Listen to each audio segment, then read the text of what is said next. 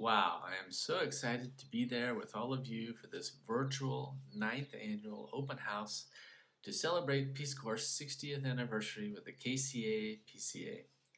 My name is Jim Damico and I'm speaking to you from Nepal. As some of you may know, I was one of the 7,000 volunteers who were evacuated a year ago due to the pandemic. Even though Peace Corps hasn't restarted their program yet here in Nepal, I took advantage of the easing of travel restrictions to get a tourist visa so I could visit my host family. Hopefully this summer, Peace Corps will reinstate volunteers and I can return as a PCV. I arrived here the last week of January with a 3-month visa, but I hadn't really thought it through on what I would do here once I arrived. All I knew was that this was where I wanted to be. So instead of waiting for reinstatement in the US, I was going to do it in Nepal. Kathmandu was kind of a shock. It was as if half the population had left the city. People were out and about, shops were open, but traffic was light, and there just didn't seem to be the masses of humanity that I was used to seeing before the pandemic. Even on the main highway out of Kathmandu, there was very little traffic. After a good night's sleep, my first full day in the village seemed like I had never left. I fell back into my old life as a member of my host family. After self-quarantining for 10 days at my host family's home, I was finally able to get out and see the village and meet everyone all over again. I got a lot of surprised faces and even more giant smiles when they saw me.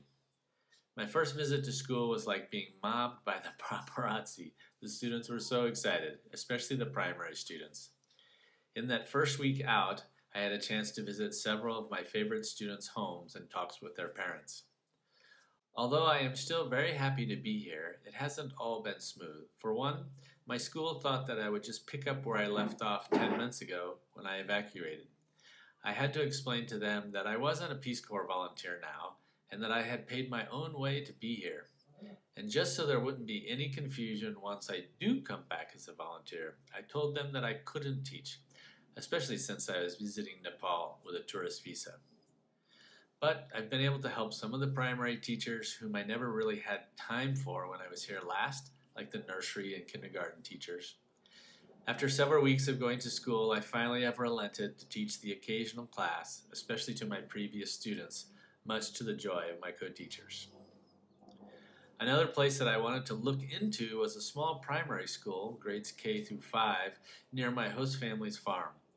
I knew that those students would be going to my school eventually and thought any help I could give the teachers there might help the students once they reach our school.